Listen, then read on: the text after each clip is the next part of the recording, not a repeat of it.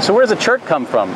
So one of the ideas is that the oceans at that time, during the first half of Earth history, were what we call supersaturated with respect to silica, which is what precipitates out to make these chert layers, these white bands.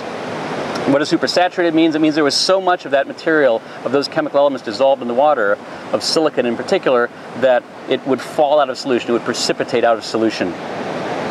And that may have been a background sedimentation, a background process that was going on all the time in the oceans at that time, except for periods when large amounts of iron would enter this basin and overwhelm the chert. And when the large amounts of iron came in, then that iron would become oxidized and fall out as this rust-like iron oxide and overwhelm the background sedimentation of chert. That's one idea that's very common.